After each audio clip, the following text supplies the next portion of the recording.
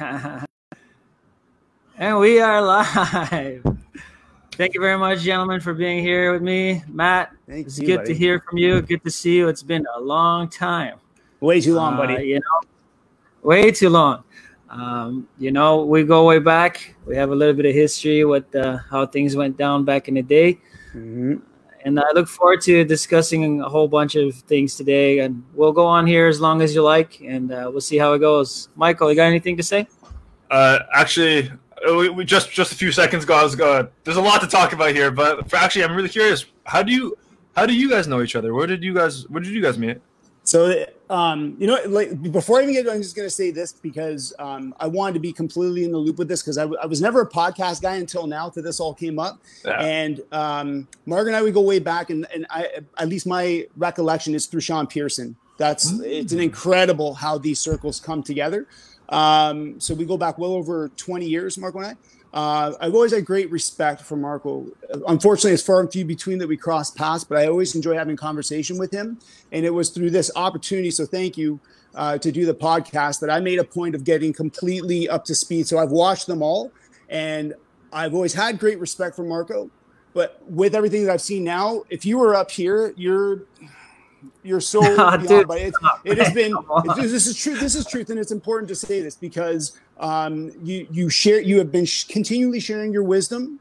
You have given a true, raw, authentic perspective on so many things. I've certainly learned a lot, and I also feel really good because there's tremendous affirmation. Because what I also realize is that our thinking is very much aligned. Like I believe very much in many of the things that you've talked about. And Michael, you do a solid job, man. Like it's an honor. It's an honor to be here. So let me just put it that way, because I wanted to make sure that got put in there. So our background. So I was training, and I know we're going to be like leaping around all over the place here. I went to school at Brock. And at the time, I was still involved in MMA, and my goal was to really round out my game. So I wanted to train takedowns. So I started training in that wrestling room, and it's incredible because I'm born and raised in Niagara region. So for better or for worse, I was going to train at Brock. That also happens to be the powerhouse. And I mean, you could arguably say that Brock would be the Canadian kind of equivalent to Iowa. Just look at how many championships, provincial championships, national championships, how many Olympians are there. And through meeting Sean, I find out that, he's interested in getting involved in MMA. And then all of a sudden the circles start coming together. I met Richie Nanku Monkey, met Marco, Justin Bruckman, Antonio Carvalho, the crew. It's just those guys were ruthless too. Like just a bunch of pranksters, amazing guys, incredible technique, but they were ruthless. And the pranks and the stuff that went on was absolutely it was crazy, man. There's not enough time in the day to talk about the stories, but it was through Pearson that there was the link to all those guys, and I'm very, very thankful that the path afforded that opportunity for us to be able to meet. And man. So you met Sean Pearson in the Brock wrestling room. Pearson's a boss. Sorry, Michael. Pearson's a boss, man. Man, that guy's amazing. Super talented athlete. It was fun getting beat up by him, and I enjoyed the training sessions very much. And I was so proud of him when he made it to the UFC. I was like oozing pride because that guy, I knew he had the talent, I knew he had the ability, and to see him at the biggest stage, and it was great, man. He's a cool dude.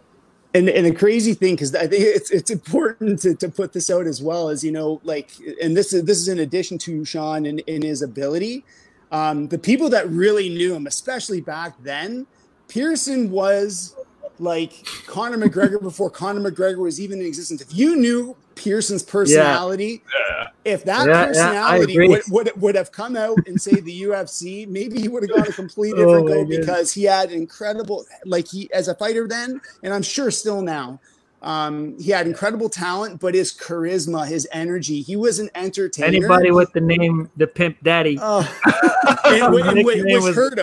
which hurt him, unfortunately, for some other career. In the future later on, it kind of came back to bite him, but I mean, in the moment at the time with those fights and his hat and his shirts and his whole attitude was like, yeah, very, very similar to Connor's.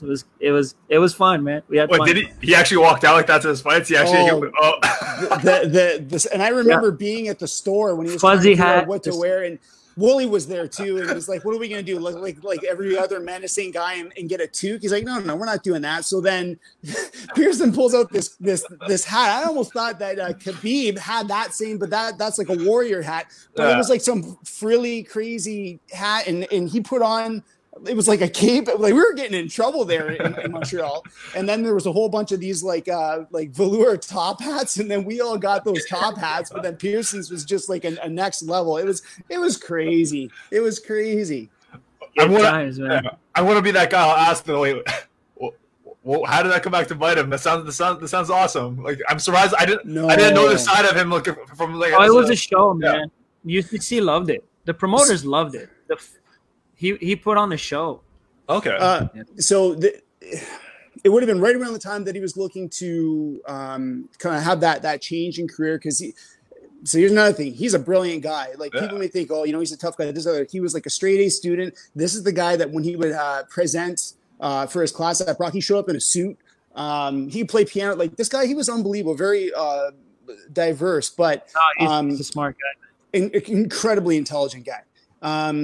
He had aspirations of getting into police. And my understanding was that he was well on his way with Toronto Police Service. And I think he was lined up to partake in his recruit training at the police college. I believe he got in. He was going to go, but then an opportunity came up for the UFC. And he had to, okay.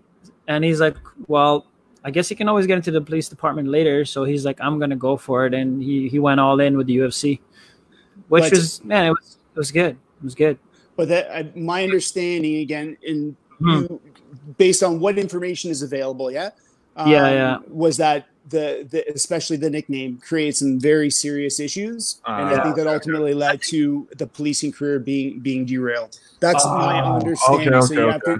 You know what? I think that was an obstacle. I'm not sure if it got 100% derailed. I don't know. I guess we'd have to talk to Pierce, bring him on here. He needs to come on here. Hopefully he's been brought up many times. Show. I don't know. He's been brought up so many episodes, man. I think you maybe need to have him too.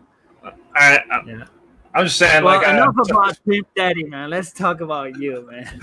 So, tell us a little bit about your MMA career. Now, I know that you didn't have a lot of fights, right? But the fights that you did have, man, they couldn't ease you into a couple of amateurs or something. You know what I'm saying? They couldn't give you a couple of fair fights. No, man, they threw you right at the big dogs right off the bat. So was that a decision that the Lions Den made? And we'll talk about that as well. You being part of the Lions Den, Ken Shamrock and the crew. I think about that, but how did you end up having to fight these top guys right off the bat? That's how it was at the time. Like watching the previous episodes, and you were talking about the challenges of trying to get fights and so on. It was so grassroots then.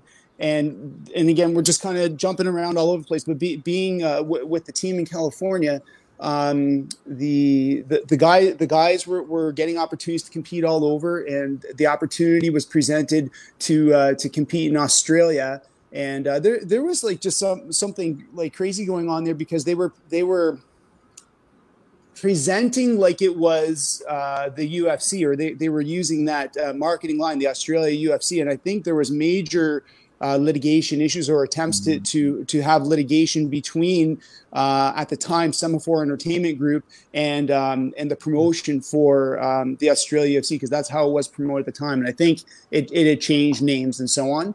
But the opportunity was presented to partake. And initially I was listed to be an alternate, and then it just so happened that I was bumped up onto the main card. But it was simply Bob Shamrock, who was our manager, basically, set the stage. This is the opportunity that you have. And of course, Ken being the lead, and then Frank being kind of our head trainer. I just followed their lead, and that was what was presented at the time. And I was, like super excited to have the opportunity. All right, I'm dropping names right from the get go. Then, dude, your first fight is Elvis Sinisic, the King of Rock and Rumble. Yeah. So, at that point in time, like as far as I know him, he was like the pioneer for Australian MMA. He was kind of a big deal in the early UFCs. But you fought him when he was 0-1, if I understand correctly, or something like that. It was early. Either he had no. I'm quite certain that was his first professional fight. Maybe it might not have been his first fight ever. Maybe it's possible he had an amateur fight before then, but he was still very, very new into the sport, just like me. And I think he was linked up with John Will, and I think John Will's part of the Dirty Dozen. So like the lineage really, really, really goes far back with Elvis, right? Okay. But yeah. So. I guess then so at the time it's like he's not that guy that like I guess I see in terms of like the history of like the one the UFC came up. He was just another guy just like you guys were making your professional debuts respectively. To my understanding, he was also making his debut as well. Okay. Yeah, that's right. Okay. Yep. That's okay. And then from there, I guess you also fought Akihiro Gono, which is like contextually speaking, no easy fights, man. No easy fights. Nothing. Not then.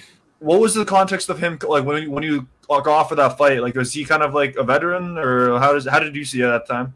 That was like incredible mismatching in terms of experience. That would have been my second pro match. That was like his 33rd or 34th pro match. We were pretty close on weight, and this is interesting too, because back then the variances in weight classes or just variances between two weights was just outrageous. Like the third one was even worse, but the person who really got me involved in all this is a fellow named Charlie Anzalone, and some people may or may not recognize the name, but I guarantee you, if you follow MMA and you followed MMA for many, many years, he's probably one of the most identifiable people, because you would see him as one of the officials, like in the burgundy suit in Nevada. But he, I think I know what you're talking about. Short guy.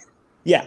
And you got it. So he's the one that got Kevin Rozier into UFC 1. So he was around the UFC. Yeah. Very, very well connected guy. He was involved with UFC for a long time. Yeah, absolutely he was. And he actually was the link that even brought me on the MMA path to begin with, and ultimately was like a major facilitator in getting to the Lions Den. But basically, like I've always had that contact with Charlie, and Charlie had a great connection in Japan, and he was able to get me the match in Shudo, which was pretty wild. And that was the one card after Joel Gerson had the upset victory over Sato.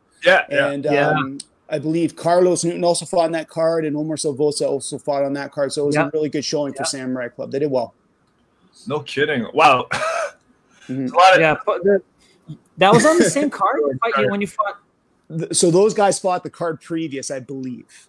Oh, okay. Yeah, because the Samurai Club back then was, they were a powerhouse. It was them and what was Grappling Arts Academy? Yeah, Grappling Arts Academy. Yeah, those two, as I remember it, like in the tournament scene way back then, that was always a strong rivalry. Yeah, we came shortly after, like very shortly after, was the Franco Bearing team, and then we started to push back, and then Jocelyn's had a good team as well. Yeah, so I think it was like us four, and then Omar had a nice crew going as well down on Queen Street. So it just started to grow from there more and more and more. But those are, I think, the original four crews that were doing very well back then. And the crazy thing is that you've got pockets of incredibly talented people, and the 6 degrees of separation. We all managed to cross paths. We got to know each other. There were some cross training opportunities. I remember getting a chance to roll a monkey once, and that's even a funny story. But nothing close to the stuff that you had, Marco. But a funny story. But man, it's just very cool that you've got like-minded people that are all over the place, but that we managed to come together. And then the MMA events in Quebec. So there's that kind of that Ontario Quebec thing. And I think that I don't know, conflict. I think that was the biggest connection between all the fighters. Because locally we're like, we have our teams, we fire our flags, and we want to win. But whenever we went as a crew to to Montreal. Yeah. It was usually Ontario versus Montreal. So we kind of stuck together and supported one another and cheered each other on, which is great. Yeah. So they finally gave you a competitive fight with Sean Tompkins, rest in peace, Sean Tompkins. And you did very well for yourself in that fight.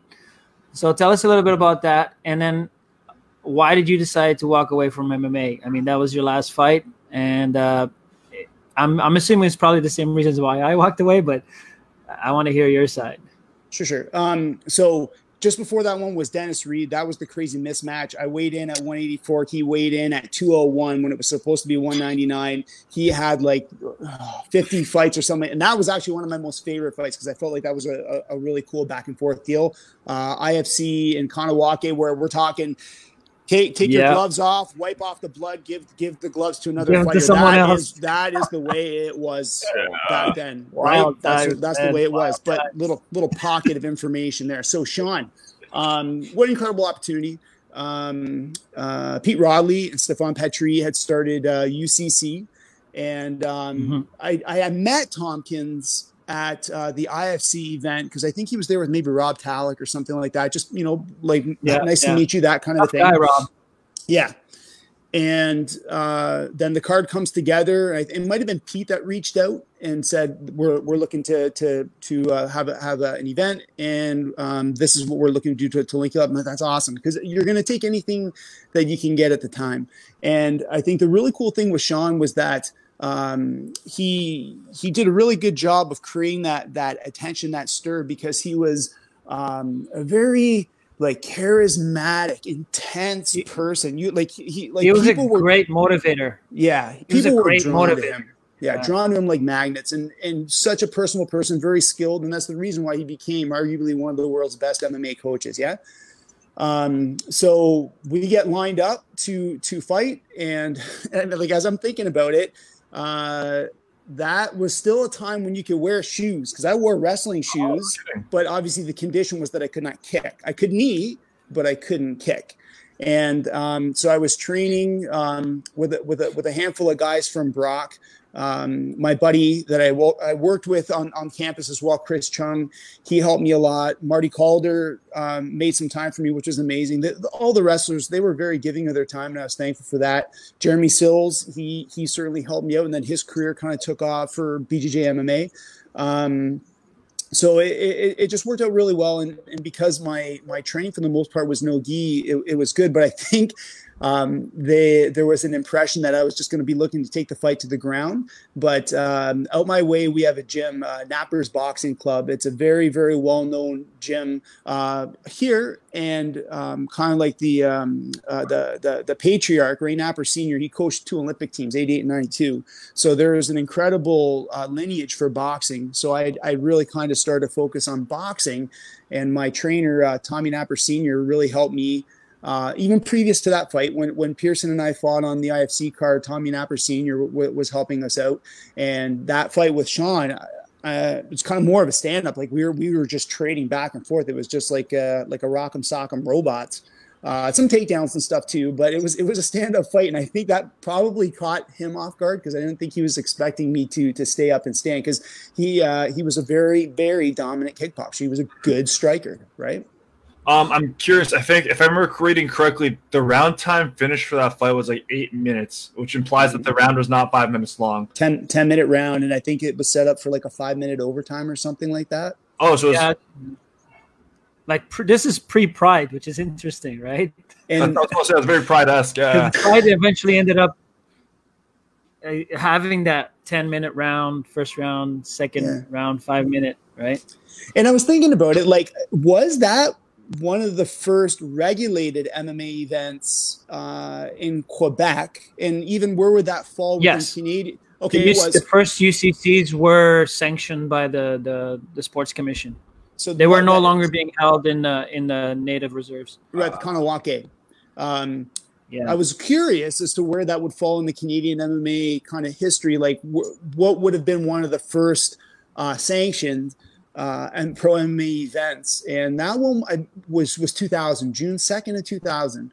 And yeah, so it's pretty wild to be a part of that, because at the time you're just happy to partake. But now in retrospect, it's like, wow, it was really cool to have been a part of something like that, you know? Things kind of forming up, like the structures that are in place now, it's like they're kind of being tested out during this time period. That's actually insane. I guess. So why did you walk away? Okay, so it was a career thing. So I was in my early 20s, and I was looking to get into a career in law enforcement, which I'm very, very thankful for, which I continue to do. And I had completed baseline testing to advance forward to start applying for police services. And as a result of that happening, I made a decision. And it was like, okay, I want to focus on my career that I think is going to, you know, sustain a livelihood and so on. And even at that time, with the sport of MMA really evolving and getting so much better, I had to make that decision. What was it that I really needed to think of in terms of like sustainability?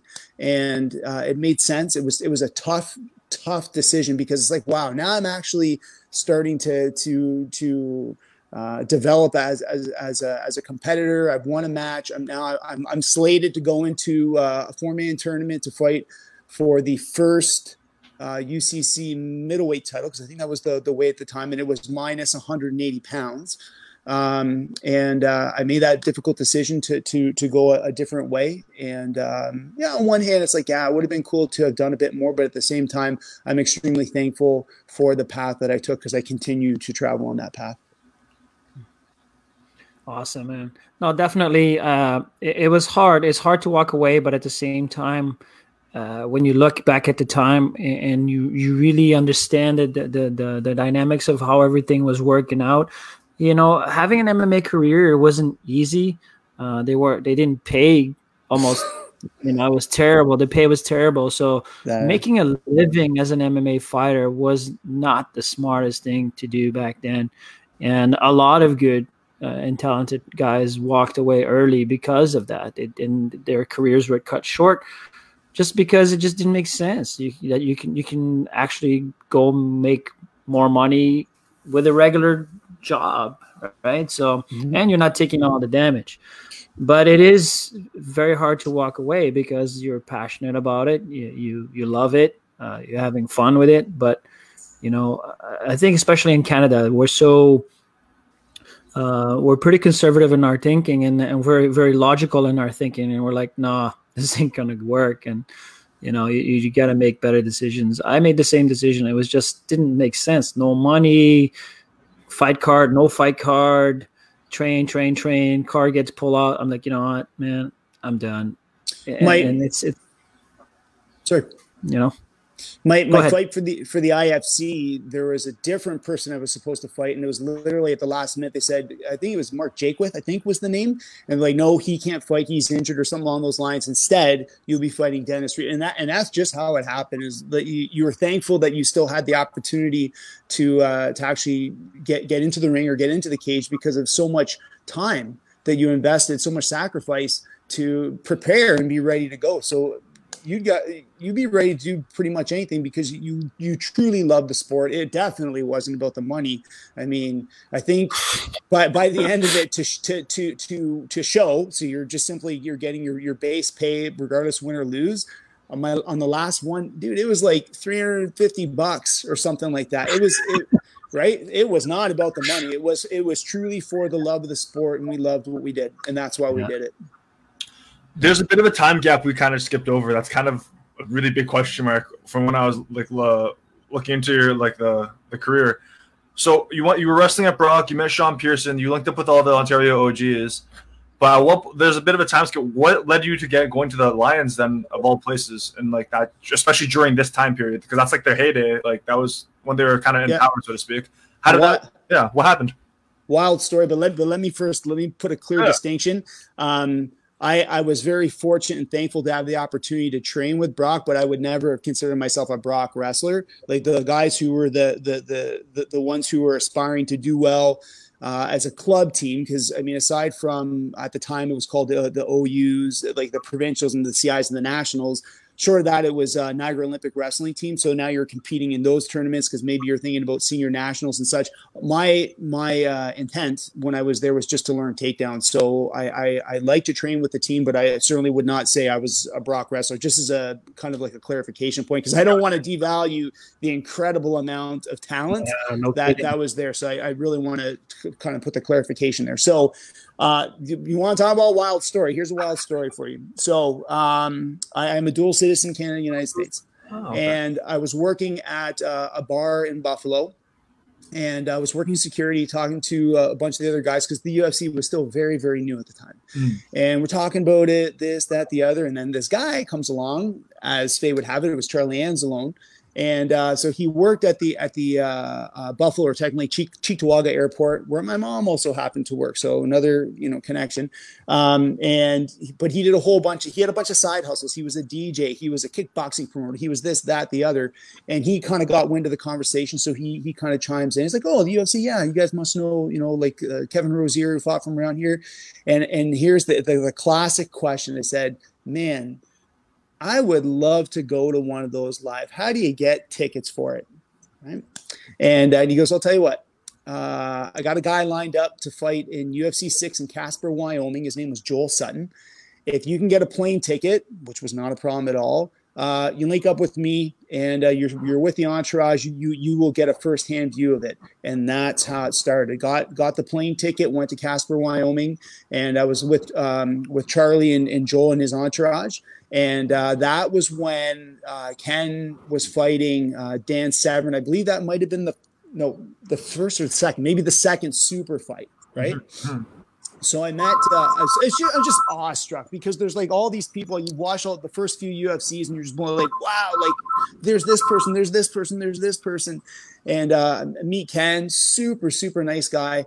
But the real connection was Bob Shamrock. And he was, rest in peace, loved him. This is the adoptive father. Yes. Okay. Yeah. So he liked to bust chops, and for whatever reason, he took a liking to me, and he was just busting my chops the whole time. But it was super friendly, super funny, laughing like crazy, and present for the event. Watched the event. It was an honor to meet you guys. Right, shake hands, and off we go. And as fate would have it, the next UFC, which is UFC 7, was held in Buffalo, New York. Right. Well, being in the Niagara region, it's a border community, so for sure I'm going to be there. And so I'm working at that place. It was called the Pier. It's just long since closed, but working at the Pier. And then sure enough, the UFC fighters are arriving, and some of them want to go out and have some drinks and stuff like that. Boom, there's Ken Shamrock in the Pier. Hey man, what's going on? Chit chat with him for a couple seconds because he was very personable. Yeah. And so again, like, oh, that's awesome, like super excited for it. I said, hey, where are you guys doing your final training, your tapering training, this, that, the other? And he's like, we don't have any place. The UFC hasn't provided us with a place to train. I'm like, are you kidding? So I said, well, tell you what, let me kind of ask some questions, and let me see if I can help. So I was doing Japanese jiu-jitsu at the time. I was training with a guy named Wayne Wells, and he's since gone off into stunt choreography, done real well with it. But he was who I was training with in Japanese jiu-jitsu at the time. And I said, Wayne, like, this is what's going on. Do you think, we might be able to help these guys out? He's like, are you kidding? Absolutely. So what we were doing is we were driving from Welland to their hotel in Buffalo. We'd pick them up, and then we drive them back to Welland. They would do their workouts, and we kept it very tight, like not drawing attention to who's on ground. Training's done, drive them back to Buffalo and come back. Because we want to do everything we could to support. We're fans, of course. And during the course of the training, a bunch of the guys that I trained with had a chance to train with Ken. And Ken had taken an interest in a guy named Ryan Labaki, and that was one of my training partners. And basically, Bob had said, you know what, Ken would like to invite Ryan to try out for Lions Den, like to go to California and try out. And he said, you know what, Matt? He goes, you should try out too. So it was kind of like a very kind gesture to invite me. They were interested in my buddy. My buddy, like he was a big, strong boy, and he showed the potential that they were looking for. And so he got the invite, and I was kind of like just a kind gesture, an invitation extended. Yeah. And as fate would have it at the time, Ryan was going to college and he wasn't able to try out. But I was at a point where I had finished high school. I didn't have a girlfriend at the time. There wasn't a job I was holding down. So there wasn't anything holding me back. So I'm like, you know what? I'm going to do this. I'm going to go try out. So I was working out the best I could with the information that I had to prepare. And I went there and I'm like, you know what? I am not stopping. I am going to do my best. They're going to have to force me to quit. And I made it. And I was like, whoa, it was just now. It's like hyper speed. Like, did I really just do that? Did that just happen? And that's when things took off. And of course, I mean, with citizenship, it's not a problem to live there for whatever the duration of time is going to be. Right. So I become a part of the team. And at the time, we had a place on Ken's Ranch in Clements, which is like population 250. And I lived with Frank Shamrock, Jerry Bolander, Pete Williams, Hagar Chen, who his time kind of was a little bit short by the time I got there. And I lived with the guys. We trained full time, worked out weights in the morning, and then we have our training sessions like striking, grappling, conditioning in the afternoon, evenings, and then just hanging out with the guys. And then with a little bit of time passing, there'd be new guys getting spun in. And Mikey Burnett, who like that we were like thick as thieves. He was my best friend there. And we were roommates, and I spent a lot of time with Mikey. And so, yeah, that's just how kind of things played out like that. But we lived together, trained together. I was obviously the low person in the hierarchy, as was Mikey. So we had to cook, we had to clean. That stuff was not glamorous. Yeah. And I was 19 when I first got there, and total mama's boy. So I didn't know how to do my clothes. I didn't know how to cook or this, that, the other. So it was like I'm learning as I go. So in terms of just personal development, it was incredible in that regard, because now I'm starting to grow up. I'm starting to get a bit more responsible, right? Especially like those guys in particular, like straight up like UFC celebrities at the time, and like that's big time. No, it's not that. I think because Ken Shamrock was heavily influenced by obviously competing in Japan and Japanese culture. Yes. So he kind of implemented that, like, you know, you had to kind of earn your way and work your way, and this is a very, very like Japanese mindset, right? Mm-hmm. Where you start as a student, and then you know you got to do all the work, and then you work your way to being like one of the regular guys, and then eventually you don't have to do that stuff anymore because the next wave of new students is doing that. So it's a very, very Japanese influence from Japanese culture. So I think Ken was following that format. 100%. Well, we're on the topic of this. Like, I remember reading, like, back in the day when I was working at the Warrior shop, and I was. Michael, give me a second. Yeah. Sorry, give me a second. Yeah. I'll be back in a minute. You guys chat. Oh, cool. For sure. Sounds good. Yeah, dude. I remember. I just remember reading the book. Like, yeah, the tryouts. Like, you kind of downplayed it, but from what I remember in that book is like the tryouts was apparently a big thing. Like, it was kind of a big deal. Can you speak on that a little bit more? Because from what I understand, like the book describes it as like a hellacious process to weed out weak people. Yeah. So the crazy thing, and again, at the time, is just this is something that's taking place. But that was, I think, it was one of the first books that had been written about the Lions Den. It was Rich Hanner, Inside the Lions Den. Is that the one you're talking about? Or I think it was what his it's his instructional book. It's like I'm not sure. It was a while back. I can't quite remember. Mm-hmm. Yeah. But I just remember there was like all his techniques, and then the introduction talked about all this stuff about conditioning and mindset. Okay, because that sounds like the one. So the part that you would have read about the tryout, if it's the same book which I'm thinking, that was my tryout. Okay. Yeah, so it was all pseudonyms and stuff like that. There's no royalties, unfortunately. But no, if we're talking about the same book, and it sounds like we are, that actually was my tryout, and it was unbelievable. It was like so incredibly tough. Like you did, I believe it was like a swooping movement type squat, and you went to failure, and you had to do a wheelbarrow walk, and they were just putting you through a very grueling tryout, and it's like you just keep going until you can't go anymore, and basically you either concede, I can't go anymore, or you just get to the point where they're like, you're done, right? So bar none, it was like one of the hardest things I've ever done. And I remember right at the end, they said, this is the thing that did it for you. Because I think there was 6 of us that tried out, and there's only 2 of us that made it. One of the last things that we had to do was kicks on tie pads. And I just remember like just boom, boom, like I was just trying to go as hard and as fast as I could. Boom, boom, boom, just trying to knock out those kicks. And I was getting incredibly tired. I was already incredibly tired, but just the fatigue was just like boosting up exponentially.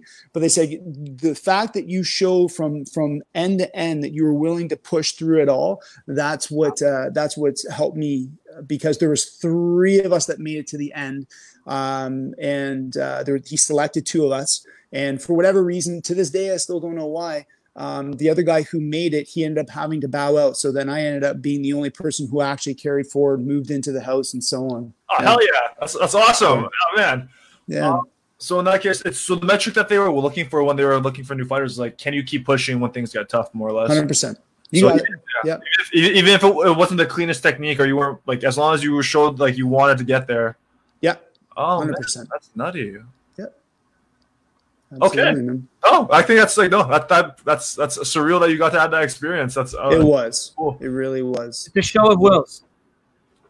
It's basically what it comes down to when it comes to professional fighting. If you're going to fight in the cage or the ring, it's a show of will.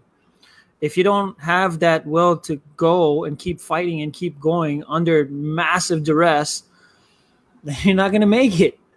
Mm-hmm. And I think it's one of those things, like if I'm trying to relate to the mindset of Ken and what he's trying to do, I was like, man, if I'm going to invest time and give these guys opportunities to fight in Japan or whatever, and I'm going to invest, my energy to try and train these guys, I want to make sure they're not going to crumble on the first fight, or so on and so on.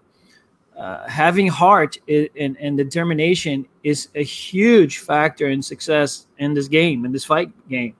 So I could see he's like trying to weed out, the guys that are not mentally prepared for that kind of training and that kind of environment. So good on you, my friend. Good on you. Thanks, man. I guess if we've touched on the time skip there, but if we're fast forwarding back towards the end of the career, then so are you still heavily involved in the Brazilian Jiu-Jitsu community, or how are you playing it now? Okay, so as far as that timeline goes, sitting around my buddies in '93, watched the first UFC. We're definitely doing that. I had like a bunch of back then. You try to get your hands on whatever training resource you can. There was Black Belt magazine, that was a big thing, and I remember reading about an article on the Gracies and just talking about they're unstoppable, so on and so forth. So the UFC comes out. My buddies weren't aware of these guys. I said, I'll tell you right now, I'm calling it. Royce Gracie is going to win. There's no bones about that. And he's like, are you kidding me? Like, look at the size disparity, so on and so forth. And then they watch him just impose his will.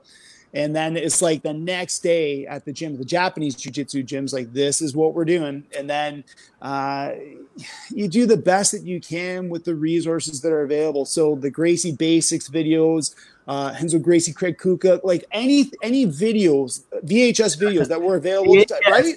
You get your hands on it, and then you study together, you train, you try to learn, and you just spend as much time on the mats as you can. And that, so there's kind of like the baseline for the grappling.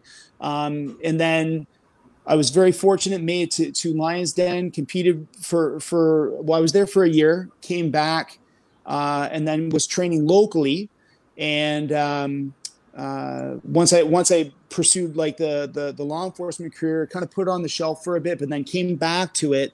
It's probably around 2007. So now I'm like in my 30s, and I was training with a guy named Jerry DeSanto in St. Catharines. His gym is a defensive arts training center, and I think he's a 3rd degree under Seneca. And he was a real strategist. He could really he's not really a hugely involved in the community. I think that's why people don't really hear about him too much. If you bring his name up, or he's a 3rd degree, and people like I know, but a lot of people don't even know who Seneca is, right? So he's kind of been under the radar, kind of quiet for forever. So, but I do know who you're talking about, though. Yeah, quiet professional, really good strategist. He has certainly helped some people. And again, this is stuff that's off the radar. One of my best friends, Phil Van in Buchel, he definitely came up the ranks through Brock Wrestling, but he decided he wanted to take a run at grappling, and that was when they had a Canadian trials for Abu Dhabi before North Americans. It was when the North Americans were in Vernon, BC. So Phil decided he was going to do it. Jerry worked out the strategy. Phil won. Phil won his weight class at Canadians, and then competed at the North Americans. And unfortunately, he drew Jamal Patterson in the first round. They had a great match. You're talking about ADCC, right? Yeah, Abu Dhabi. You're talking about ADCC. Yeah. Yeah. So it's back then it was like, hey, I got an opportunity to do this tournament. So I was running, like doing some conditioning stuff with Phil, but he was really putting in his time, and he won that, went to North Americans, had some great matches. Like he went against Jeff Glover. He went against like maybe, I don't think it was the ADCC that he did the event with Jeff Glover, but other tournaments when he was out West, that would have been one of the guys that he went against. But in any case, getting back to Jerry was a good strategist, and the training, it was good. And I'm really glazing over some stuff about the history with Jerry, because Jerry is the one with gentle persuasion who got me to come back into BJJ. So whatever I accomplished, thank you, Jerry, because he was the one that got me back into it. So he was also the one that got me into competing in IBJJF. So at the time, there really wasn't too many tournaments on the East Coast for IBJJF, and the New York Open, boom, there it is, gi tournament. So Jerry says, okay, we're going to that one. So Jerry competed, I competed, Paul Federici, good dude, I really like Paul. He competed, and oh my goodness, Vince Cristelli competed, and that exposure and the opportunity to compete now at my age group, it actually went pretty good, and I silvered in my weight class. So now it's like, hey, you know what? Now I'm like kind of back in the groove, because I've done some locals, but now it's IBJJF. So I decided to do the Mundials.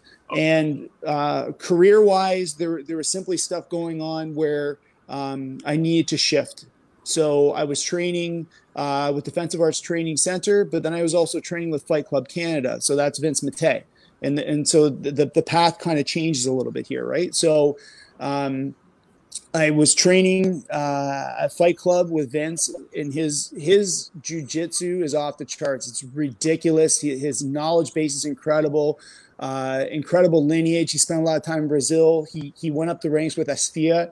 Got his black belt from Marcio Feitosa through Carlos Gracie Jr. And so, again, it's just circumstances in which I went from training with Jerry to training with Vince, and continued for some time. And then as fate would have it, so now this is kind of moving on to 2012, I got the itch to do no-gi, because that's where I really kind of put my efforts into when I first started training in Lions Den. It's no-gi, it's submission wrestling, and I love the leg stuff. So it was kind of cool that I ended up there, because I was always kind of like mesmerized by Ken's proficiency with his leg locks. I did no-gi pans, which East Coast, and Sam Yoss, who's he's now a black belt, but he was one of the guys at Fight Club and then Evolve. He was doing some training just to kind of get guys geared up for competition, and I got hurt. I had no idea how hurt I was, so this is another connection for Marco and I. But competed at no-gi pans. Spoken about this many a times. Spoken about this many times. Yeah, man. Double silvered at no-gi pans, so it was like good go. So it's like, all right, you know what? Maybe this is the time. So because my exposure or my competition outcome with the Mundials in 2009, 2010, first round, I didn't make it out. Mm-hmm. So I go to the Pyramid, Long Beach in 2012, and that was my Cinderella story. It's not like I had some crazy new strategy or tactics or this, that, the other. I played my strategy the way that I have basically all this time. But for whatever reason, on that day, everything was connecting. The sun, the moon, the stars, everything was perfect alignment. I won my weight class at heavyweight. So I was a purple belt senior one, which no longer even exists anymore, but it was the senior one division. Won my weight class, so took the gold there and went into open weight. And it was incredible again. So I'm pretty sure it was an ultra heavy he was a bronze medalist from the ultra heavy that won that match. Probably one of the biggest, kind of like what I feel great about is in the semifinals, I went against the gold medalist from super heavy, so one weight class above me. Fortunate won that one. Then I went against Leonardo Gonzalez, who is just unbelievable. And he had won middleweight, and I ended up getting caught. But still. If nothing ever happened again. Hang on. Brother, so throughout this whole thing, how did you deal with the back issues, and how was that? Like, how long were you derailed because of that? And now, I mean, you're back at it again. Yeah. And training again. I can see that you're training again. And by the way, I will agree with Matt here on how great Vince is. He's a fantastic professor. We have been friends for a while. He's really, really good. Again, one of those guys under the radar. You don't really hear too much, but he's a really good professor, and he does a really good job with his students. So, so before the injury thing, because my path has continued, and it ties into some of your previous episodes. Life happens. We know that we end up going kind of different courses and such, and things reached a point where I was training with Vince where it just simply was not possible to continue with him. And I had trained with him for 12 years longer, this, that, the other. So with much agony, the day I figured out what day it was going to be, I met him at the gym, and I was like, "Hey, can I talk with you for a couple seconds?" So he was done his class. We went off to the side. I explained everything that was going on with my life and where things were, and I had to bow out from training with Vince, and I trained in a new gym, but having the conversation, it was like, this sucks, and I could tell he was disappointed. He was totally cool, but he was very disappointed, and it was tough to even have that conversation. But to me, it needed to be had. And so now I'm training. Sorry? It's the right thing to do. Yeah. So now I'm training under. That way you don't burn a bridge. Yeah. So I'm training under a Gringo affiliate. So I train with Kevin Mans, Reggie Traver, and Scott Jutras, and obviously we're under Fernando Zulik. So that's where I train now. And that's also glazing over 2019 No-Gi Worlds. It was a great go. But the back issue, because that's a huge thing. Training for No-Gi Pans in 2012 would have been mid-September 2012. Training with a guy, went for a takedown. He sprawled. That happens a million times. But I felt and heard a pop in my back. But at the time, I didn't know what it was. You got your adrenaline, so you keep training. And I just noticed that there was a tightness kind of like low back, kind of running along the butt, right? And I've always been a huge advocate of preventative care, so sports chiropractor, RMT, physio, all that kind of stuff. And I've been fortunate because for the most part, I respond quite well to it. And I would get a temporary relief, but then it tightened right back up again. And like, we all know our body better than anybody else. I knew something was wrong, but I had no idea how bad it was until after No-Gi Worlds. So I was very thankful, very grateful for how well it went. And I felt, you know what, I can afford to take some time now to figure out what's going on. So now working through the minimally invasive procedures, and that's excluding chiro, physio, RMT, osteo, all that. PRP, so blood plasma injections, I had that done. Nerve blocks, epidurals, and just it was not coming together. So when I was getting my PRP treatment, it was at the Institute of Sports Medicine, and that's Dr. Gallia, who's an incredible person. He had run to some things in the past, but that man is a healer. There's no bones. And if physicians were as tenacious as that guy, I think society would probably be much healthier, because he did not want to give up on me. So he did the treatment and he was not satisfied with what he saw. So he had requisitioned a second MRI and put me into contact with some other physicians. And I'm very thankful for that. And it was the second MRI that revealed that I had a herniated disc. Oh, right? Yeah. So I tried to get a consult just try and get a consult with an Ontario neurosurgeon. Impossible, because in the hierarchy, my quality of life was not so adversely affected by their criteria that would even warrant a consultation. But again, we know our bodies better than anybody else does, and I made a decision. There are many things that we can spend money on, and for me, quality of life, I will spend whatever I need to spend. So one of the many chiros that I was going to had said, there's a surgical group called Laser Spine Institute. They no longer exist anymore. But there's a surgical group, LSI, and I have a patient. And what I'm going to do is I'm going to talk to my patient and see if we can try and create some opportunity for you to be able to get more information. And through that, I learned more about LSI and reached out to them, sent them my MRI results, and then it was a money thing. So give them a call. You are a viable candidate. Okay, so let's talk cost. Okay, so this surgery is going to cost you $22,500 US, and at the time the exchange was good, so it worked out to about, yeah, I know, I see Marco.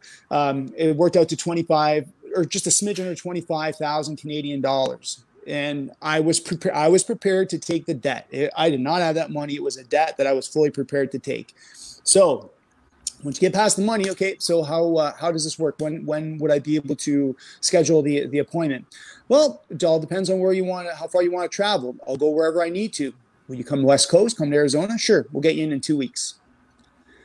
Blood work, MRI, X-ray, diagnostics, conducted, completed, debriefed the same day, right? Yeah. Had the surgery done. They had a 5-day protocol from you do all your testing, you get your surgery, you have a rest period, and then back on the plane and off you go. And that was an extremely positive experience for me.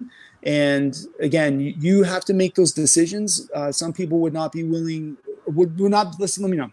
Some people may not be in a position to take on that kind of financial burden. I fortunately was in a position to do that, so I did. I have zero regrets, and I would encourage people to give consideration to whatever medical options are even possibly viable. So whether that's Canada, the United States, or elsewhere, because you only have one life, and quality of life is so important, right? Well beyond after your competitive years with jiu-jitsu or MMA, you still have a life to live. And to me, that is such critical stuff. So because it was such a positive experience, I highly recommend it. And it got me back on the mats, and I competed at No-Gi Worlds, double bronze at No-Gi Worlds. So, and again, none of that would have been possible unless I had the opportunity to seek the medical treatment, get a minimally invasive back procedure at L5S1, and lots of time to heal. I was away from the mats for years. And of course, making the mistakes, trying to come back too soon. Nope, you're on the shelf even longer. You're going to have to wait longer. And that was just my own foolishness. I fully accept that.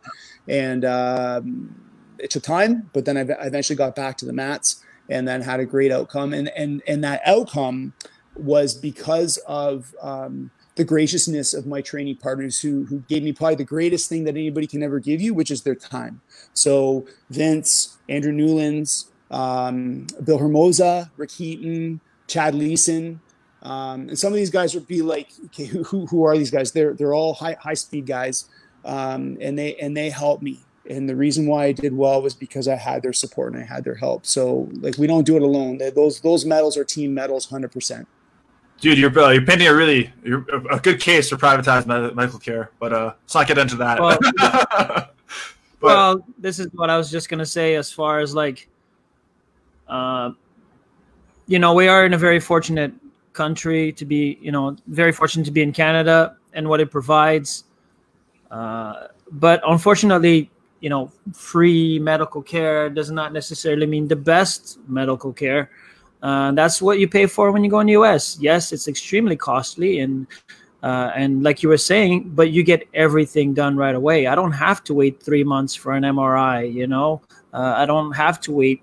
You pay and you get the service right away. And not only do you get the service right away, for the most part, you get the best service right away because of the amount of money that you are paying. And yeah, there's so many viable options that you can take. World globally, I mean, I've heard of things that I could do for my neck if I'm willing to travel to Germany. I have looked at a few different other options, even in Colombia, because it would be so much cheaper to do it down there than to do it up here. So I mean, there are things in place, and I agree with Matt. Is what are you willing to do, and how far are you willing to go to get these things corrected? And it's not easy, man. I've been living with neck issues for a long time, and you know what? The funny thing is, it happened the exact same way. Exact same way that where I had that I started having issues with my neck. I went in for a double leg on Tony. He was getting ready for a fight. I went in for a hard double. I managed to get him down, but then my whole right side went numb. My whole right arm went dead for like almost a minute. Couldn't feel my arm. And then, you know, came back. I was fine. Trained for a few more days, and then again. And then constant tingling in my hand for like a couple weeks. And then I'm like, okay, this is not good. Went to see the doctor. Had to wait a little bit longer. We're still training with the numbness in my hand and stuff. Then I finally managed to see a surgeon, and he's like, got the MRI done. From the time I got the result of the MRI to the time I was having surgery was a week. They're like, we have to rush you through because one more bad impact, one more bad hit, and that's it. You're losing feeling in your arm for good. So it was quick, man. By the time the result in MRI to the surgery was like 7 days. It was in and out surgery. I went with the least invasive one, which is just decompression.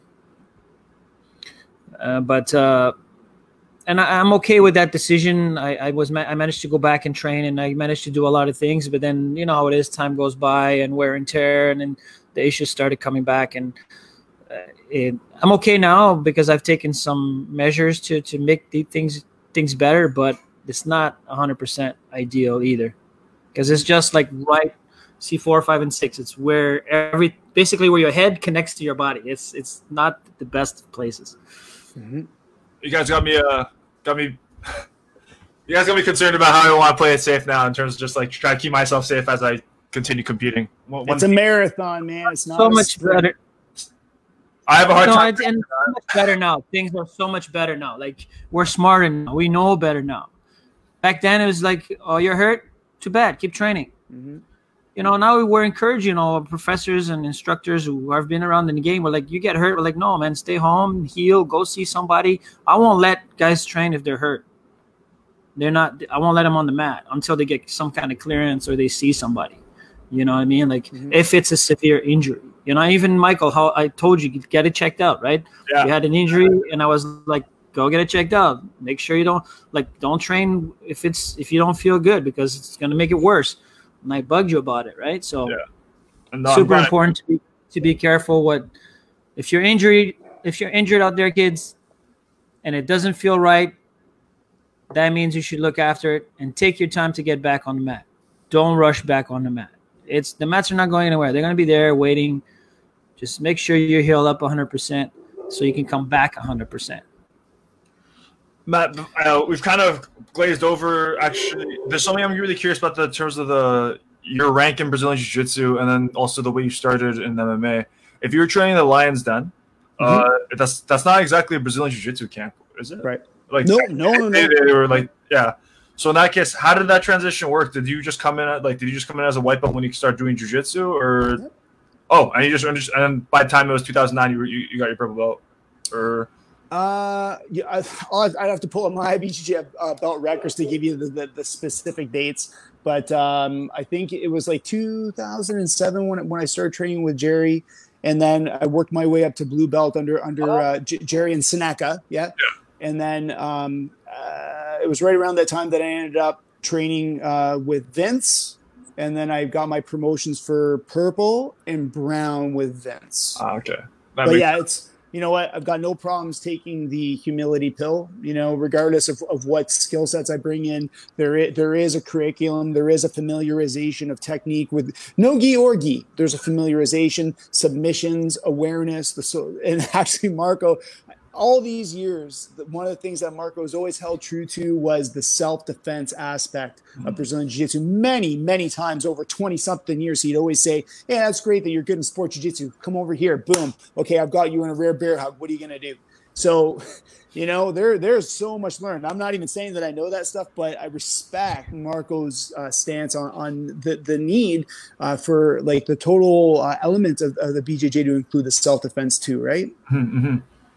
Okay. I mean, I've always been a big proponent of it because that's what I started and that's what I did. But I also understand the value in it, and I think that's, you know, one of the things that maybe you're probably going to agree with me, and I don't know if I've mentioned in previous podcasts, and that's the reason that self-defense is not so popular is because of two things that I see. One, the sport is way more addictive. It's a lot more instant gratification, right? You're in there hands-on, right? So the sport will always grab people's emotions and attention much, much quicker. The other thing is, like, we are very fortunate to live in a country that's pretty safe. Yes. So the need for self-defense is not really there in the majority of everybody's day-to-day life. There's only certain pockets of the city that you have to worry about it, and it's not really like in your face, right? So you can live your whole life, like I have mentioned this before, you can live your whole life in this amazing country without actually seeing a real act of violence. Like real violence. I'm not talking about like a few street scuffles. I'm talking about like real violence. And I think that's one of the main reasons it's such a hard sell for the self-defense. I think originally what happens every time is people come in with the notion, I want to learn how to defend myself. I teach them that stuff. But the second they get addicted to the sport, it becomes secondary. Or it becomes like, I don't want to do it at all. And that's the hard part. And that's the challenging part.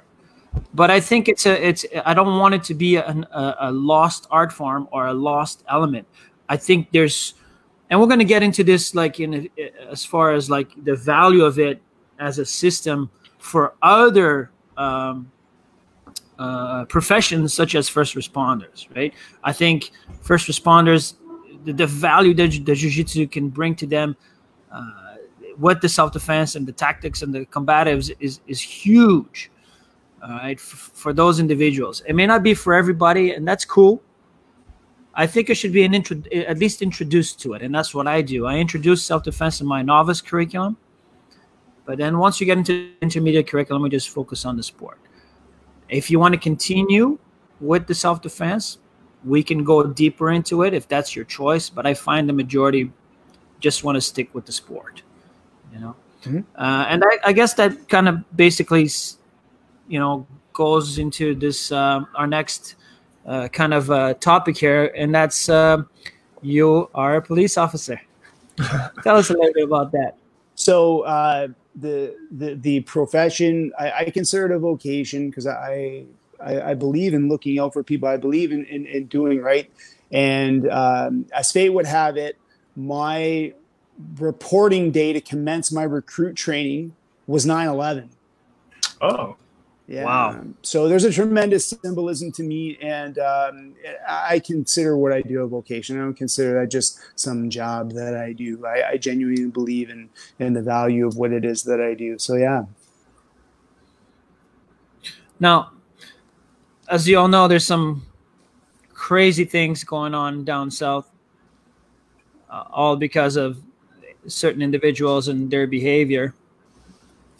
Now, I don't know if you can elaborate a little bit, but is there a major difference between police training in Canada and in the US? So one more time. Is there a huge difference in training between Canada and the US? So for me, it would be unfair to try to give a true comparison because of ignorance. I am not familiarized with U.S. law. I'm not familiarized with their adequacy standards for their training.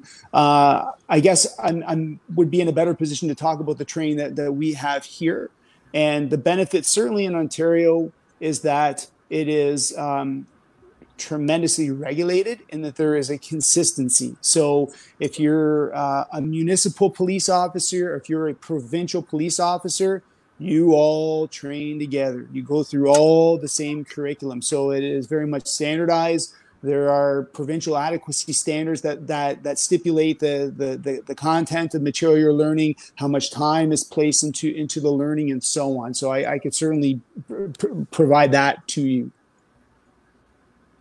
Now, once you go to the police college and you're now, a regular police officer doing like basically on the street, you're doing your job.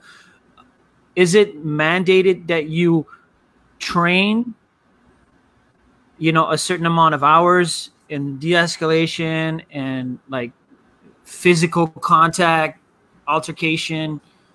Is that is there a mandate that you have to do a certain amount of hours, or is that on you as an individual to decide how much you want to put in with that?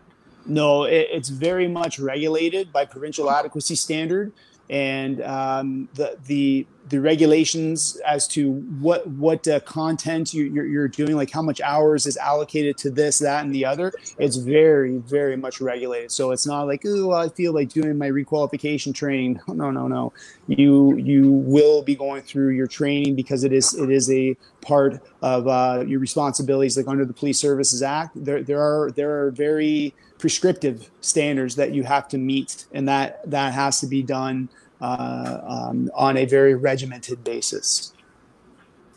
Because I think a lot of the heat that police officers in the U.S. are getting, I'm not sure if it's across the nation. I've just heard, through several podcasts that I've listened to, that they're only mandated 4 hours a year of like combatives training, 4 hours per year. How is that? I mean, it just doesn't make sense to me, because when you're dealing with physical altercations and knowing how to control people's bodies and making sure if you're going to do your job in a safe manner where both yourself and the person that you are apprehending is safe as well, like I feel like they have it maybe a little bit backwards. And I don't know if you can agree with me or not, but that I think so many situations doesn't need to lead to them pulling off their gun or whatever. I think there can be better training to deal. I mean, I understand if there's a gun involved, a knife, or some kind of a weapon, but if none of those things are involved, I feel that there could be better ways to manage people physically. Obviously, I'm biased towards jiu-jitsu, but how do you see that? I think policing the job could always be done better. I think anything that we do, we could always do it better. Mm-hmm. I just think reflecting on I think it would have been the podcast previous to this one, and there was a lot of amazing points that got brought up by everyone, by the way. I think it's right out of the gate, how you are interacting with a person can have a major impact on how that interaction ultimately unfolds. So, because I think you had talked about, this concept of like an empathetic kind of approach, and an understanding approach. I think how you speak to people and verbally engage, that can have a tremendous effect on how things carry forward. And I think by having that ability to effectively verbally communicate, there may not be a need for any force, right? Mm-hmm. If someone can be, if it's a case where someone needs to be taken into custody, if that can be accomplished just simply through dialogue and conversation, yeah. Perfect.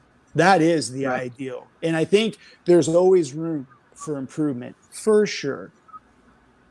Mhm. Now, in your opinion, would it be possible to have more of a jiu-jitsu curriculum, like combative jiu-jitsu curriculum, implemented in the future? Do you think that would be ideal? I only say this, and I mean, I'm sure you heard me in the previous episode, Mhm.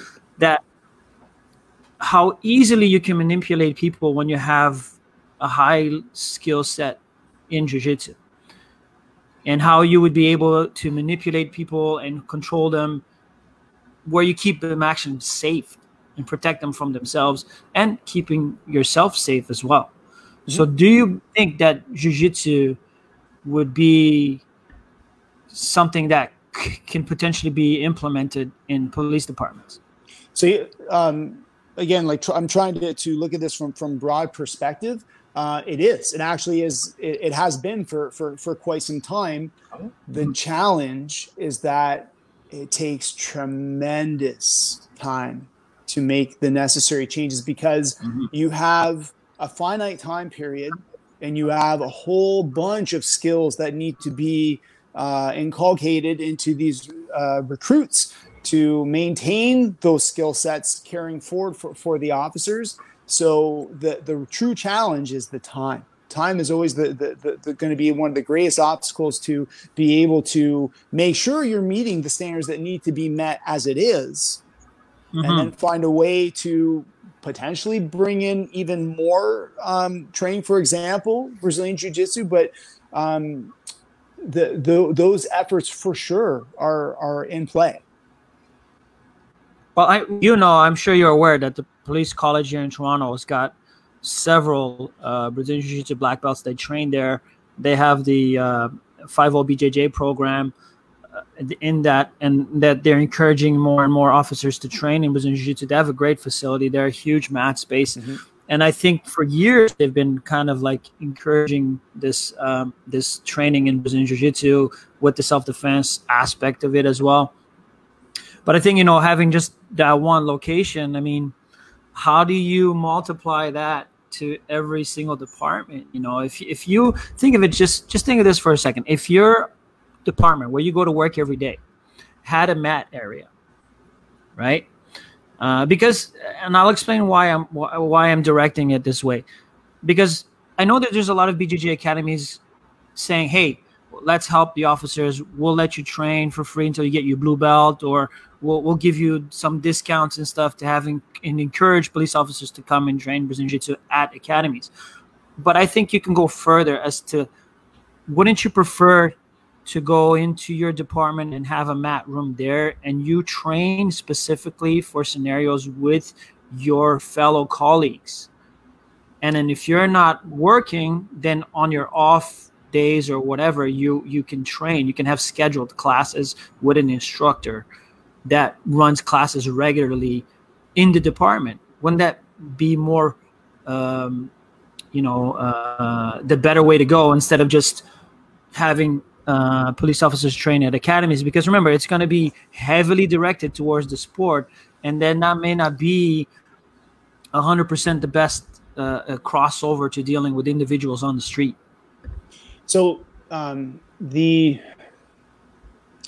inherent danger is that while we know that Brazilian Jiu-Jitsu is very effective at being able to control somebody, there's a number of additional factors that need to come into play. So, does the police service deem this to be suitable and therefore Mm-hmm. authorize this to be Right. incorporated into lesson plans that are court defendable? Because one could argue, and I mean, we're biased because obviously we have a real passion for BJJ and we believe in the effectiveness of BJJ, and so does the person with the same concepts in judo, in Krav Maga, in Muay Thai, in boxing, in this and this and this and this and this and this. So maybe there's some competing perspective on what would be the most suitable thing to boost officer skills. Is it something that again, like, so now we're looking at liability perspective, and something that the senior command staff are going to have to answer to, is it believed that this is appropriate, or would the techniques that are going to be taught and taught to everybody? So whether it's a brand new recruit officer or somebody who's at the tail end of their career, and do they have the same degree of youth, athleticism, agility, flexibility? Everybody that is an officer will go through the training. So it must be done by every single officer. So there's a challenge in what techniques do you want to propose to have presented for consideration for authorization, for lesson plans, and then making sure that you subject that to the concepts of defensive tactics, and making sure that it's appropriate, and that it is something that could be used and defended in court if, for whatever reason, something catastrophic were to occur. And that's the real challenge with it. Having mat rooms in your facilities, now you're looking at potential liability issues, because even though we know you could train very, very safely in jiu-jitsu, we also know that you can get injured. So now, from the administrative organizational standpoint, is that a duty injury? Was that an injury? Do you see what I mean? Now we start bringing in some variables that maybe we're not necessarily looking or initially maybe giving some consideration to, because now insurance. 100%. We get insurance. So you're on your lunch, right? And maybe you're permitted to do some jiu-jitsu, so you're doing some rolling, you're doing some technique, and now you're injured, right? You're on your lunch, you're also working. So now where does that fall into play? And you are going to see nuances in, say, a collective bargaining agreement, because now the union, or the association, we're certainly going to have a say in what's going on there. So now we're going to continue to incorporate more variables into this, and why it would be, obviously, I would love it. I know I'm getting that same vibe from you. There's a lot of additional factors that will come into play that can create major obstacles. Like with an infinite possibility, that would be incredible.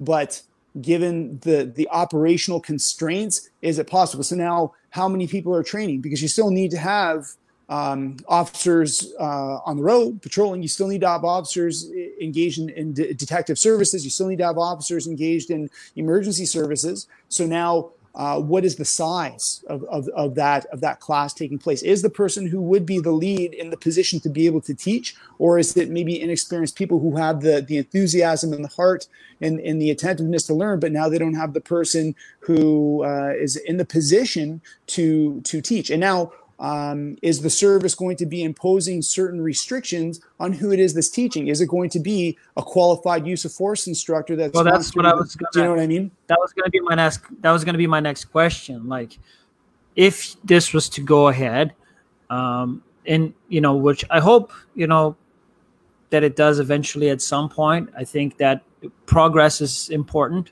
especially if you want to change the perception and the stigmas that are out there. We need to do something.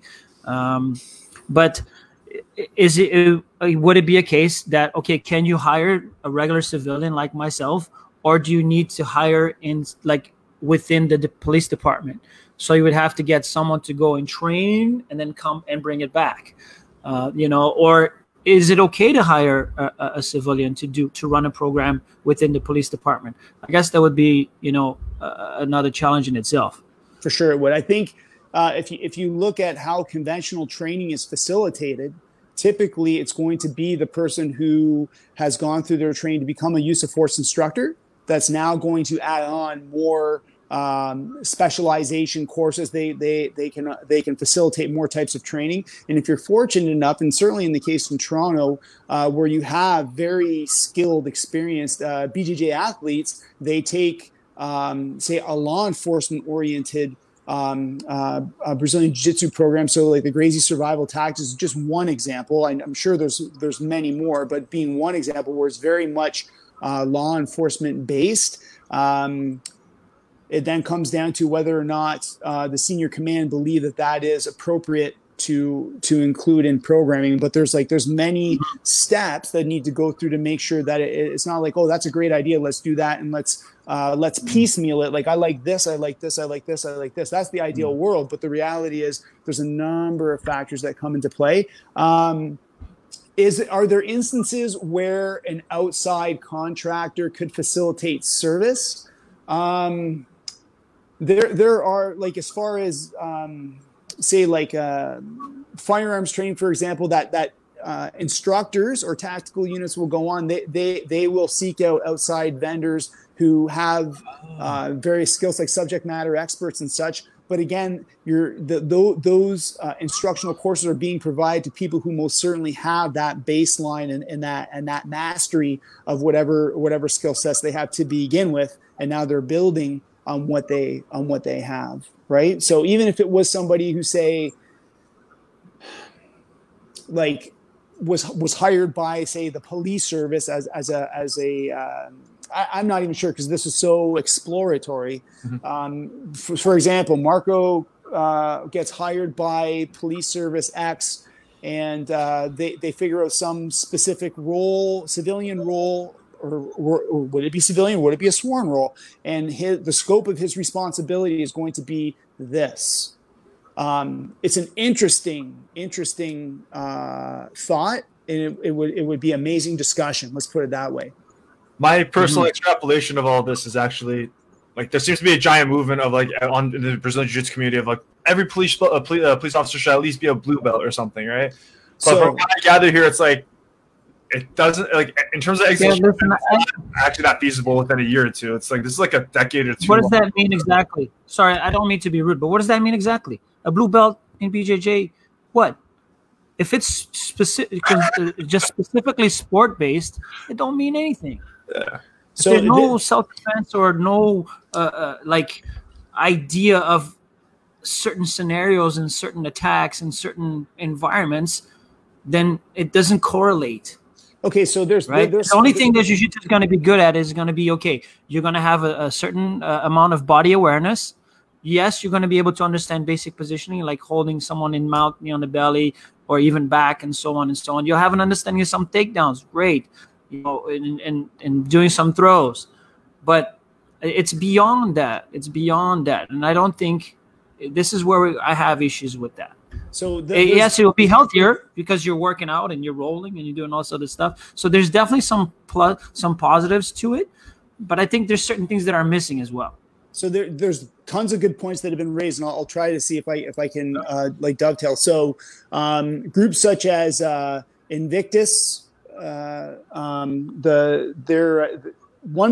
of the founders is out west, Ari Nazin, and there's an officer in the United States. And their big push is hashtag BJJ make it mandatory. There's also Jiu-Jitsu 5.0 in the United States. And I think it's that same kind of theme. So I believe their intent, what they're hoping to do is genuine and pure. They want to try to promote the idea that Brazilian Jiu-Jitsu could most certainly benefit officers, and that it should take an even more involved part of curriculum in training more.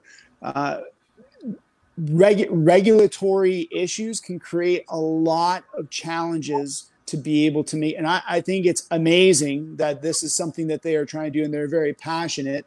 It's just very challenging. There's so many complex issues that come into play, just like the things that we've spoken about, like adequacy standards, authorization, legal department assessing it, appropriate lesson planning, making sure that it's court defendable. Does it align with the provincial use of force? There's so many. Yeah, it's a complex issue. And I don't know if it was Jiu-Jitsu 5.0 or Invictus, Brazilian Jiu-Jitsu Collective, that had proposed the idea of saying we want to see all police officers reach the rank of blue belt in Brazilian Jiu-Jitsu.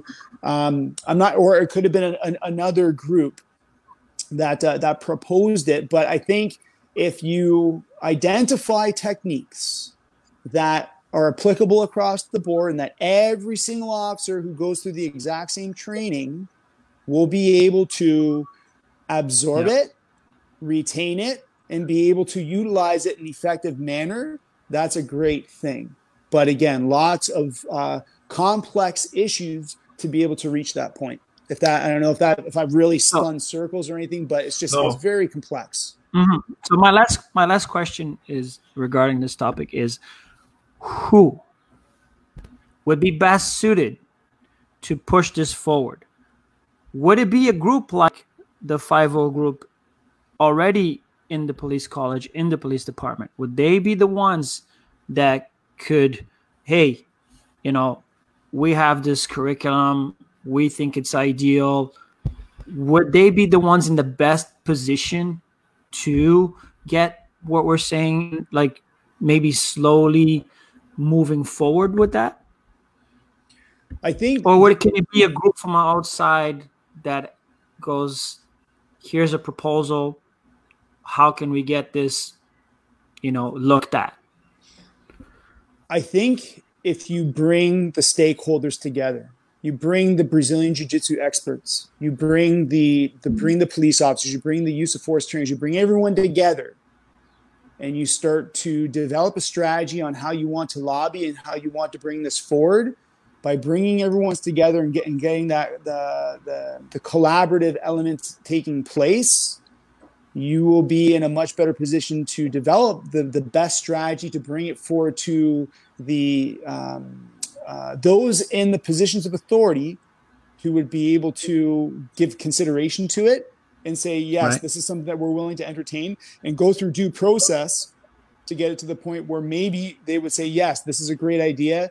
We're going to consult with the Ministry of Community Safety and Correctional Services. We want to talk to the Policing Standards Division, and we want to speak to the various members of that government entity that would oversee training standards, what is acceptable, what's not acceptable. We would have to work through all the stakeholders. I think it's a great idea, but I think bringing everyone together is the best starting point, and then to build from there. So there's a way, like there will be a strategy and a process to do it. I think it means that we all come together, which is a great thing. Right. Now, I understand what you're saying as far as if you're trying to get it within the department, there's a lot of hoops you got to jump through.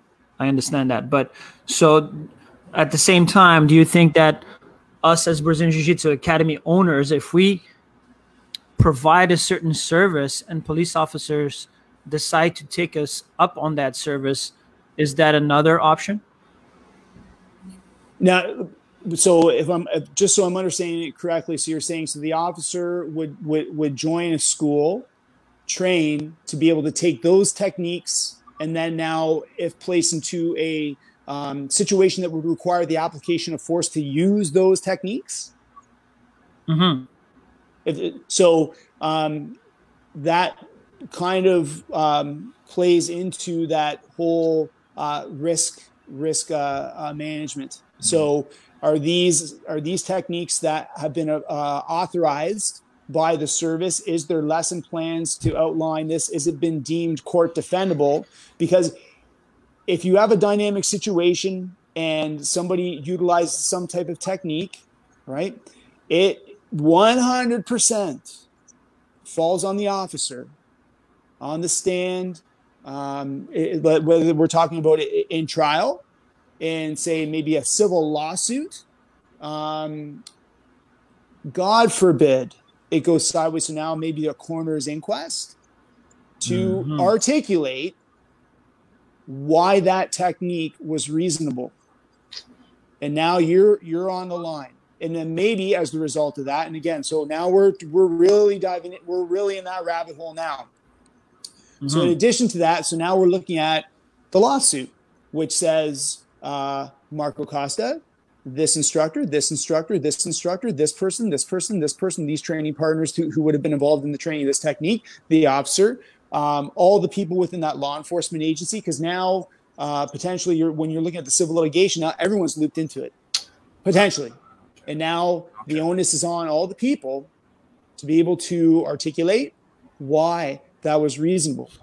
And if you fail to do so, you're looking at some major liability. And that is the inherent danger of simply saying, yeah, let's just do jiu-jitsu. Let's take this technique and this will be effective. Do I believe that Brazilian jiu-jitsu is effective? 100%. And there are efforts certainly being made to incorporate that in the appropriate fashion, going through the appropriate steps to have that included into programming. And now, when I say that, that's not just saying at a police service, because they make some decisions, but also by the training that they would do, say, at the Ontario Police College, because that kind of thing is included.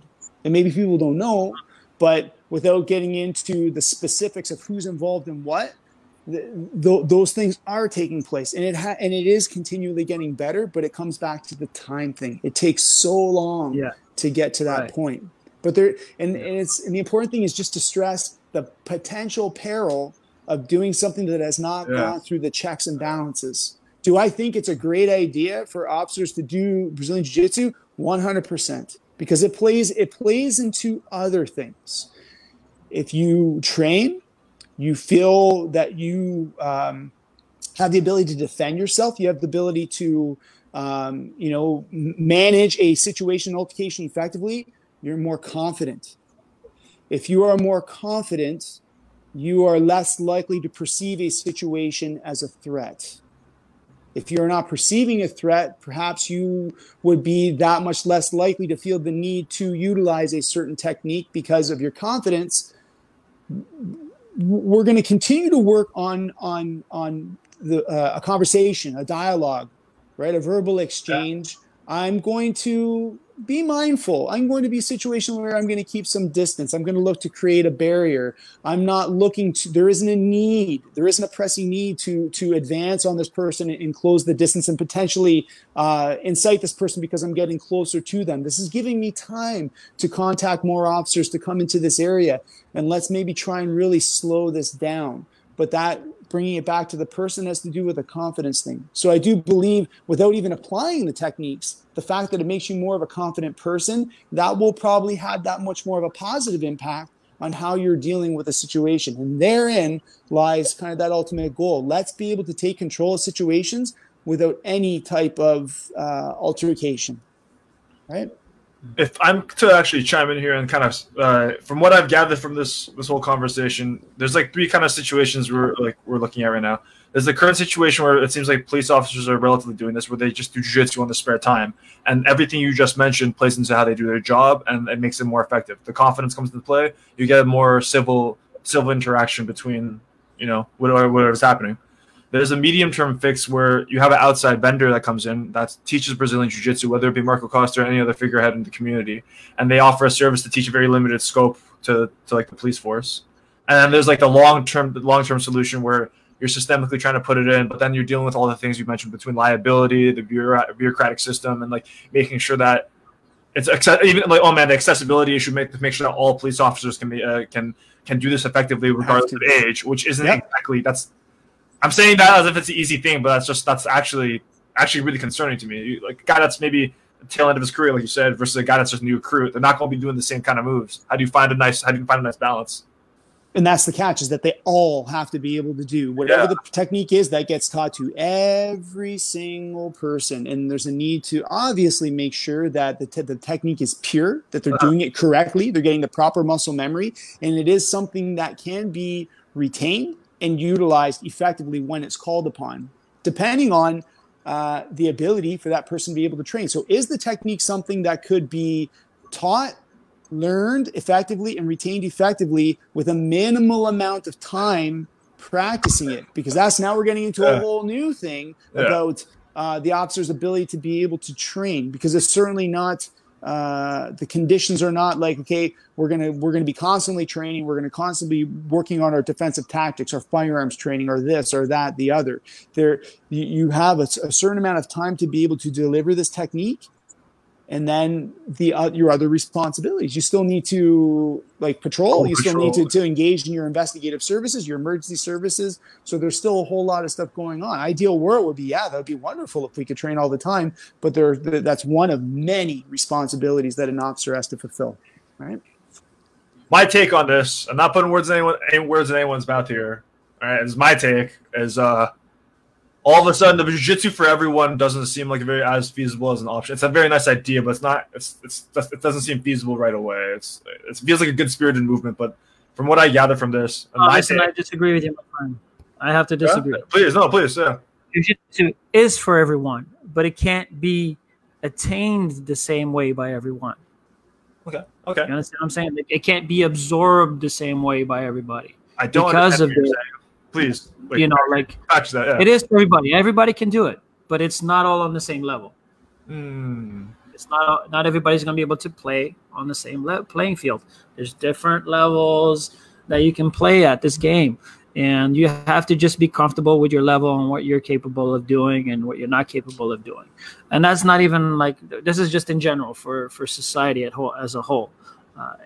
Definitely, again, you can provide a Brazilian Jiu-Jitsu as a service for everyone, but you have to be smart about how and how you provide that service and how you can keep everybody safe. For sure. So with minimal amount of injuries.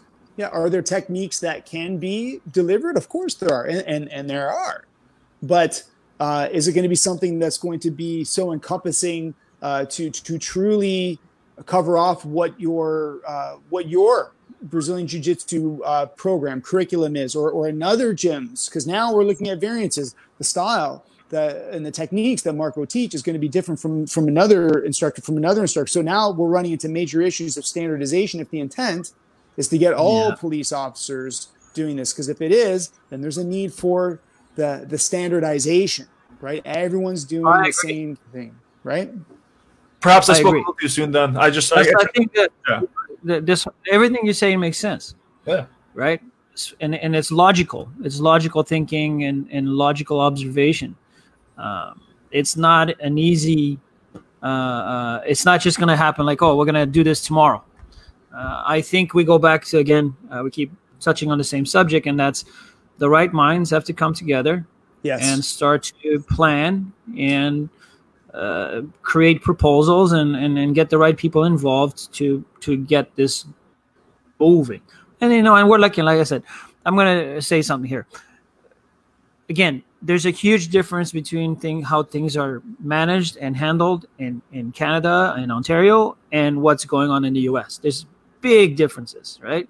And I could see how in the US, based on what I've learned and what I've understood, that I'm sorry, 4 hours of combatives training a year is just unacceptable, right?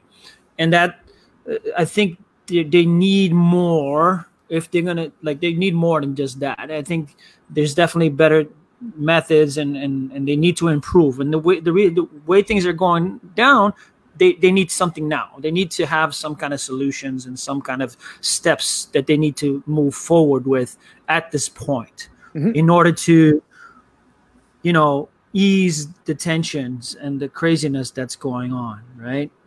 Yep. But who do you go with and what do you do? And I think that's where we have to actually look at something like the Gracie survival tactics. They have a track, they have a track. What's the word I'm looking for?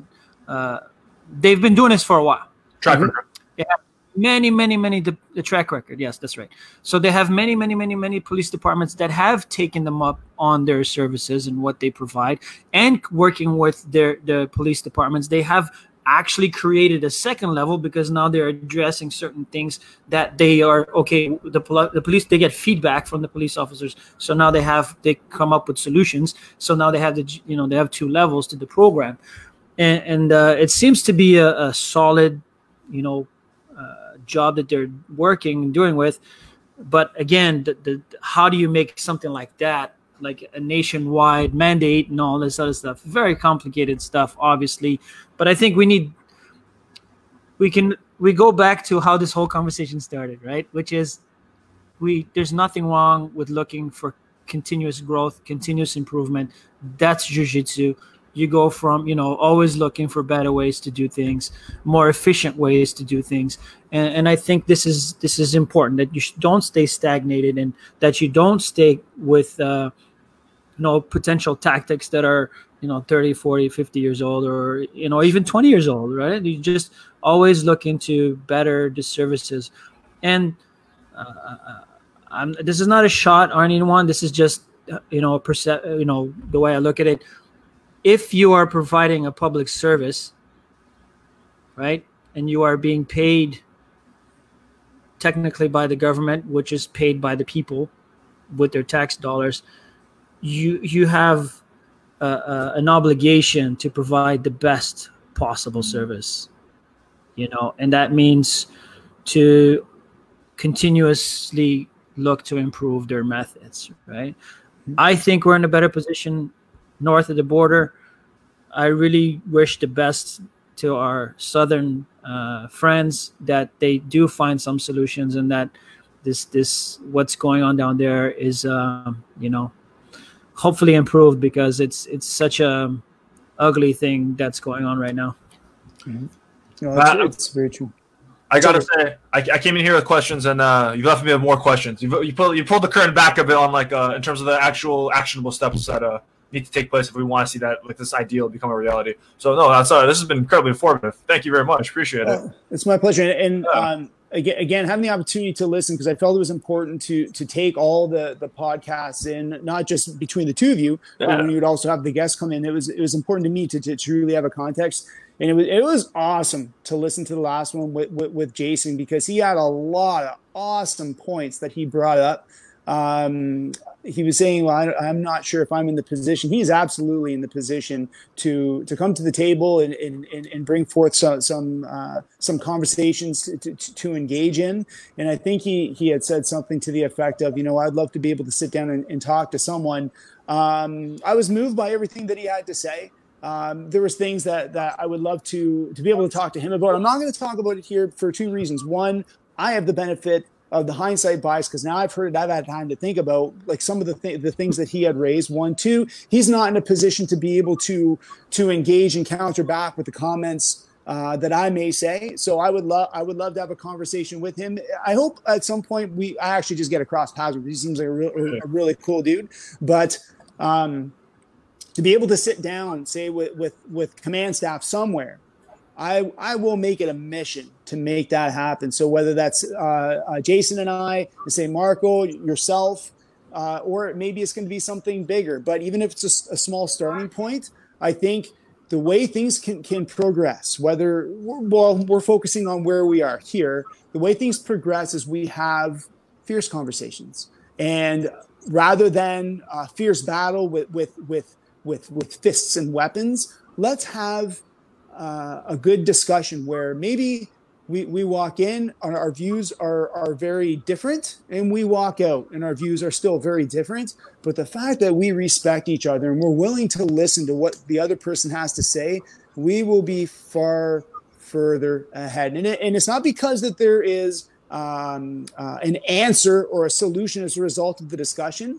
Sometimes the discussion itself can give you just as good, or if not a better outcome than the answer. Because what it seems to me is that by presenting some of the other variables that come into play, so like a risk management issue, an administrative issue, injury issue, this, that, the other, it's maybe giving you a different perspective on. Yeah. So it's a great idea to carry forward with this, but it's not going to be cut and dry. It's going to be involved, and it takes a lot of time. Mm-hmm. But because of that, I feel that was like just your perspective is awesome, because it makes me think a little bit differently now. And from what Mark was saying, this is not impossible. Things can move forward. We can get progress. It might be challenging, but we can do it. Yeah, anything's possible if there's effort, right? And I mean, I spoke of those three things that from the last episode. And that I felt from someone standing on the outside looking at it, I'm kind of in the middle, like seeing one side saying this and the other side saying that. And I'm like, okay, I got to look at it in a way where it's like, what is causing the issues and how can we improve the issues? So I meant what I said, like these low income communities that influence, people's perceptions.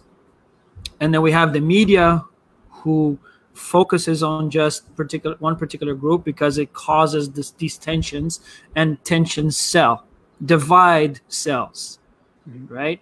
And then how do we improve the perception of police officers and how they handle how they do their job?